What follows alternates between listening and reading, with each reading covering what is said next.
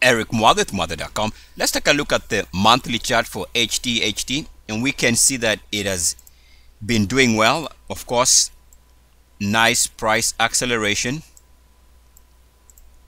which also happens to coincide nicely with this RSI movement. Of course, RSI is forming a nice mountain there, and we can see holding above 69.1. Now, take a look at this period right there. Again, right there. And what we can see is that there was an attempt to break down back below 69.1, but you can see that it held. Now, that's a big deal. The moment you see that holding, you anticipate a recovery leg, right? Now, that is, I don't know how clear that could be. You can see evidence of this here.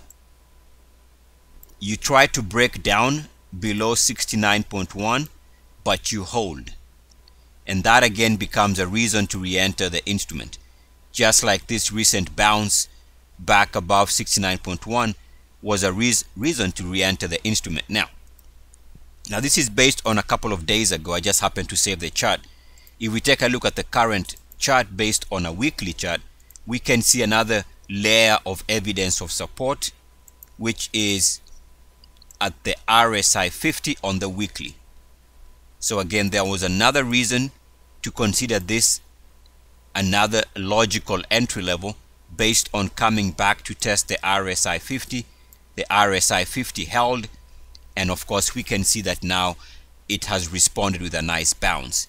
The last time we came to the RSI 50 level and held was here, which was in middle of 2016, off those lows. Of course, after that we had a chance of moving higher, and again there was uniform activity, double bottom uniform activity below the 50 level and back above it with uniform action. That again was good enough for those lows before the instrument recovered. So not only was the monthly bouncing above 69.1, we can also see that if you take a look at the next time frame, which is the weekly, there was bounce at the RSI 50 level, something that we always consider. Now take a look at the daily. In other words, what I'm trying to say here is stocks tend to have a dance, and if you can make all the time frames pretty much in sync with a certain look, then it means that you can take advantage of a potential move one way or the other. For example, you see right here we seem to have formed a U-type formation, something like that on the RSI. So this is a period here, and this is relevant. I'll show you why. So this is 1 year daily. Let's go take a look at the 2 year daily, and I'll show you why the stock was doing that. Number one, we have to see where it comes off these lows here. So this movement brought it off the lows on a daily chart. So we use that information to draw our uniformity support line. Anytime we bounce on this line with uniform action, it means that the instrument wants to bounce. So let's test that. Uniform activity bounce. For that re-entry, we came close here.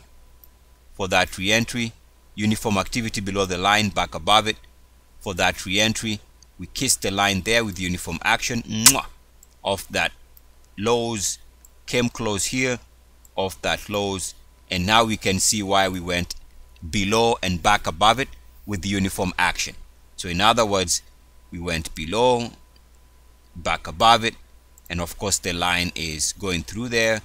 So this is uniform action, which is another reason now we can see why the instrument has recovered over the last couple of days. And of course, this period is what I'm showing as that period right there. Now, let's take a look at the current 1 year daily chart. Of course, we saw that when we came off the highs here, we had formed negative divergence. The RSI on the daily was rejected when trying to move above 69.1, which gave us those highs. So also, we can see where the trend broke down. So that break right there brought the stock off those levels, and just draw a line like that. So we can see that if it comes back to test this level and fails, then we can anticipate that could be a reversal area. That's just a side observation. Take a look at another line based on the prior support line. Extend that out. Should be something like that. We can see even in the current market, it is coming back to test that line. So those are the short-term considerations in terms of trying to figure out where the next meaningful swing trade is. Here we can see on the daily, before this move here, the RSI was showing good support on the daily, as we've seen. The RSI on the weekly was also showing that it was coming back to test the weekly RSI 50, which held for that bounce. And of course, we've seen that on the monthly, the big takeaway, actually the most important aspect here, is it bounced back above the 69.1 threshold. In fact, it refused to break down below 69.1, which set the stage for this recovery as we begin the new month, similar to this period here, where it bounced back above RSI 50 with uniform action. In fact, we can say it also refused to drop below 69.1, giving that another reason for lows and a movement higher. So there you have it. Some considerations whenever you see a stock on a pullback. You can always anticipate some major levels, either for support or break. Eric Muadh, Muadh.com. As always, good luck, peace, and blessings. EACS.